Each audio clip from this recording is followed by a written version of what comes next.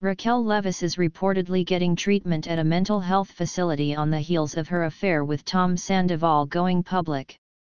The Vanderpump Rules star recently checked herself in, according to ET, which is reporting Raquel made the decision with her family to seek treatment. What's interesting is, she reportedly made that decision before the so-called Scandoval became a thing.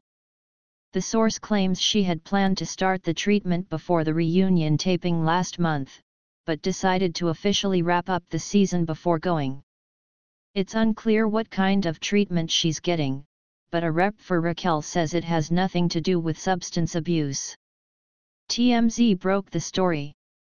Raquel and Tom were together behind Ariana Madix's back for quite some time, but it all came to the surface last month when Ariana found sexual texts exchanged between the duo.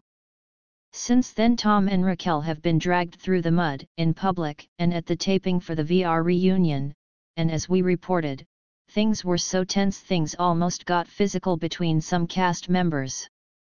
We've also learned Raquel spent time with Tom in his hometown around the holidays while he was still dating Ariana, which is why his family didn't want to meet her.